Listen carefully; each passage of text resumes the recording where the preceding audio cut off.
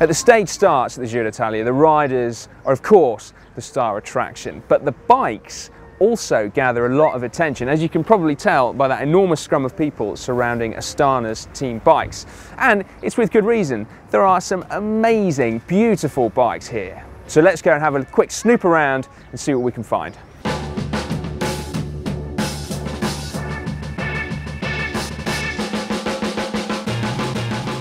No prizes for guessing whose bike this is. Yeah, race leader Tom Dumoulin. Now he's got some really nice flourishes. As the race leader currently, he gets pink bar tape. Pioneer have supplied him with a pink cover to his power meter there, and Elite have supplied him with some nice pink edges to his bottle cages. It's a really, really sweet bike, this one.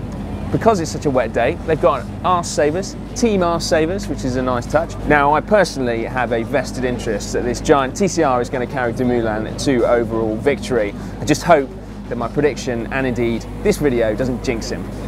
Fingers crossed. Now, tucked away at the back here is this little beauty, and I mean little. This is Domenico Pozzavivo's Focus Isalco Max, and it is a really sweet looking bike. Full SRAM red E-tap. He's got a quark power meter on there.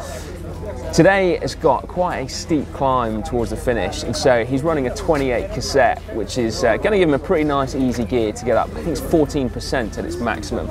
And one thing that is really cool on these Focuses is the seat post here. I think it's the only one I can remember that's like this. There's actually a hole that way through it, so presumably that's to give a bit of extra cushion. All the team bikes have got them, but they'll be really thankful of that on the Strade Bianche that comes later on.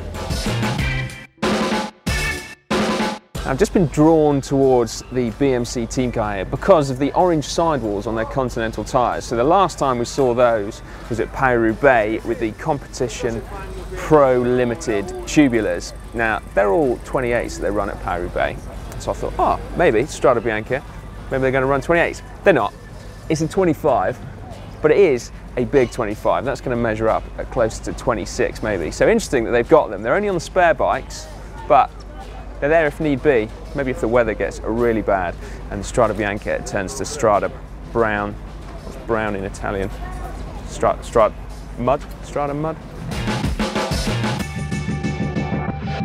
Now, here at Tinkoff, we're surrounded by a sea of specialised tarmacs, but interestingly, there are 3 Venge Vices. So we've got Matteo Tozzato's, we've got Jay McCarthy's, and we've got Manuele Boro's in the middle there. Now, they're living on Team Car 2 today, which means that it's unlikely that the guys are ever going to end up riding them today.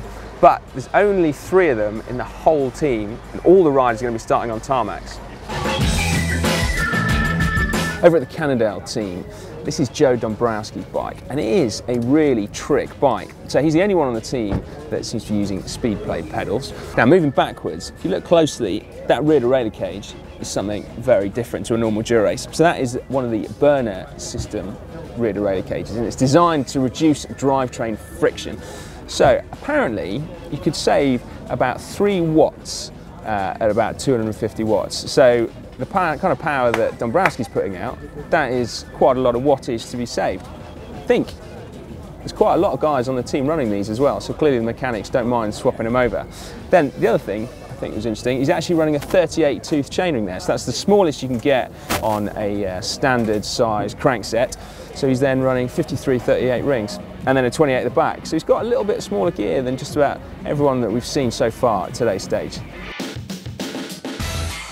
Fabian Cancellara seems to have lost his custom paint job, but interestingly, he's chosen to ride a Trek Madon. So today's not going to be his day. The climb is way, way too hard, despite the fact that it's Strade Bianche, and he is, at least in 2016, Mr. Strade Bianche. But interesting that he has chosen the aero bike. Over at the Willia Tristinia team, and this bike, despite not having been raced at the Giro, is gathering quite a lot of attention. This is Pippo Pozzato's bike, and being the kind of showman he is, this is his riding to sign-on bike, and that is absolutely stunning. A really weird mix of an old school looking steel frame and brand new Dura-Race, and then wheels with fluoro decals. But being Pippo Pozzato, I think he manages to pull it off. That is very cool.